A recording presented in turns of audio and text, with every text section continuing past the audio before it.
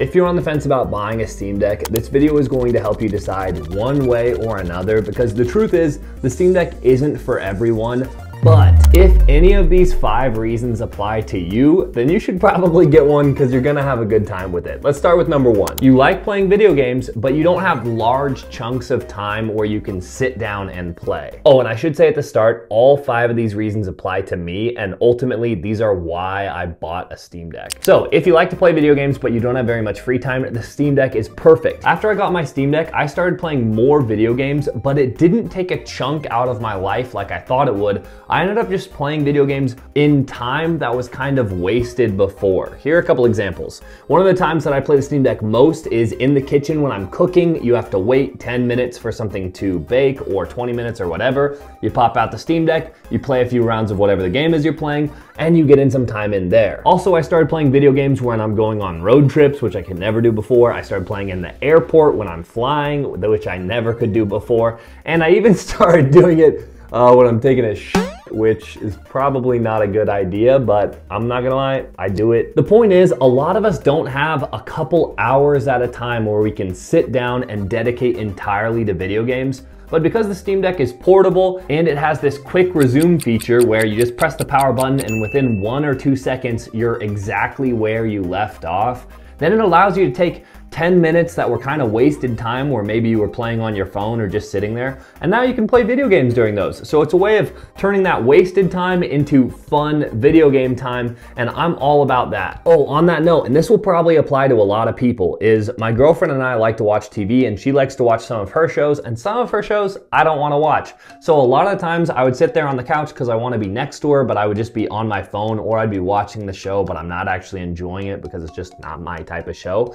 But now I can put in like one headphone and then I can play on my Steam Deck on the couch next to her. So we're spending some time together, but we're both kind of doing our own thing. And that's something I couldn't do with a console, because on a console, I needed to be playing on the TV and she wanted the TV for her shows. So the Steam Deck having its own screen is perfect. The next reason, and this is probably the biggest reason, is if you're on a budget. The Steam Deck starts at $400, and while that sounds like a lot, and to be totally fair, it is a lot of money, it's not as much when you compare it to the competition. For example, if you want to get a gaming PC, unless you're getting it used and getting a lot of parts used, you're probably not going to be able to build one for $400, especially not if you have to buy a monitor, keyboard, mouse, all the accessories.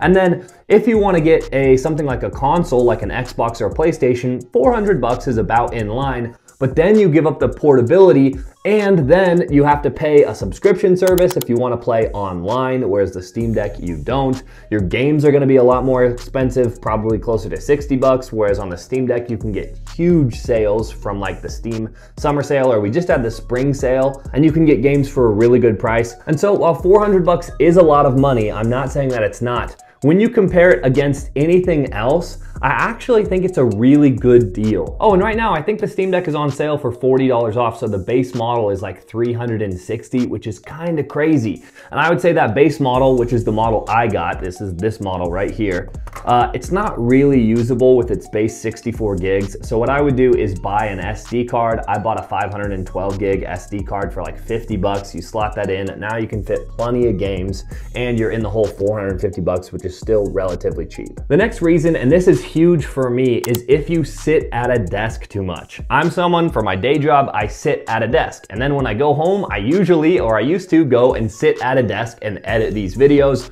or do whatever, but I always ended up sitting at a desk. And when I had my gaming PC, I would go home and I would sit at a desk and play video games. And I'm not saying there's anything wrong with that, but I just got tired of sitting at a desk all the time. I wanted to play video games, but I didn't want to sit at my desk anymore. So the Steam Deck is perfect because you can go play outside, you can go play on your couch, you can go play in the kitchen, you can go play while you're doing whatever, you can go play at the park. And while I know it sounds like a little thing, being able to play places other than at your desk can be a huge benefit to people like me who sit at a desk all day long. The fourth reason, and if you don't own a Switch, this probably applies to you, is that you wanted a Nintendo Switch, but you didn't really like all the games that were on it. I'm someone who I wanted to Switch because I wanted the portability, but the games catalog just wasn't there. I wanted to play Zelda Breath of the Wild, child. I wanted to play Super Smash Bros. And Mario Kart, but other than that, I didn't really like the games catalog, and most of the games that I personally play are AAA games. Like I like playing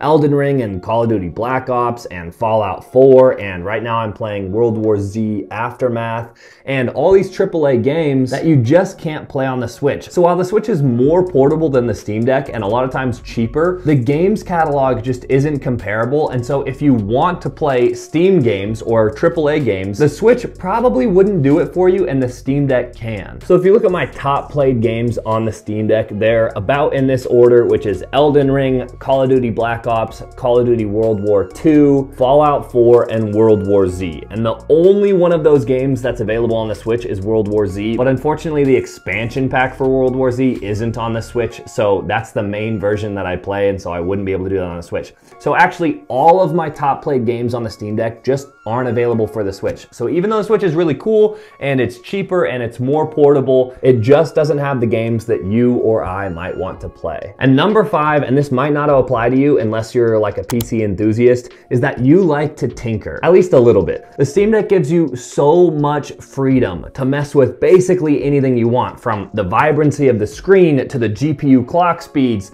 to locking the frame rate at 40 to changing how many watts the CPU and GPU can pull. You have access to everything. And if you look at the Switch, or if you look at an Xbox or a PlayStation, you don't have anything like that. The only thing that's comparable in your ability to tinker and mess around with the settings is a PC, but obviously if you get a PC, you give up that portability. And so someone like me, I don't like spending all day tinkering, but I do like to tweak things to how I like them, and the Steam Deck gives you the ability to do that in a really fun way. Valve has allowed the community so much control and so much access to behind the scenes into the software that you really have the ability to change a lot of things that you cannot change on other consoles or handheld PCs. And that probably begs the question, hey Sam, I want a Steam Deck, but I don't want to tinker with it. And here's the good news, is that if you don't want to tinker, you don't have to. A lot of games out there play straight out of the box and you don't have to mess with anything. Tinkering is one of those things where some people will call it a bug and some people will call it a feature, but I'm definitely calling it a feature on this, because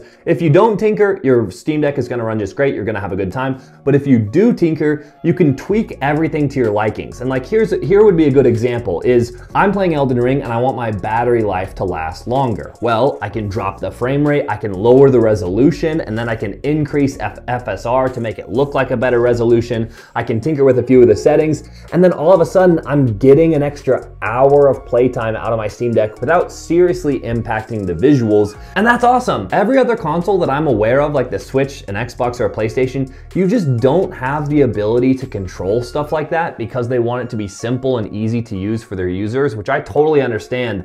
But as someone who's a bit more of an enthusiast, or maybe just a hobbyist, I like having access to that stuff, and so it's actually a selling point for the Steam Deck itself. And in this category of tinkering, I'm also going to put emulation, in that the Steam Deck can emulate just about everything. We won't go into the details because I don't want Nintendo down my throat, but you can emulate a lot of stuff. So those are the top 5 reasons why I bought a Steam Deck and why I think you might want to buy one too. If you have different reasons, let me know in the comment section below, or if you disagree with some of the reasons that I put in this video, let me know. This video is the exact thought process that I went through before I bought my Steam Deck to try and justify it to myself, and after I got it, I am so glad that I got it. A lot of these things, which are reasons now, I didn't know were going to be as important or as cool as I do now. It's kind of one of those things where you don't know what you were missing until you have it, and now that you have it, you don't ever want to go without it. So I think for probably the rest of my life, I'm gonna wanna have a portable handheld gaming PC, or whatever you wanna call this thing. I'm not exactly sure what to call it.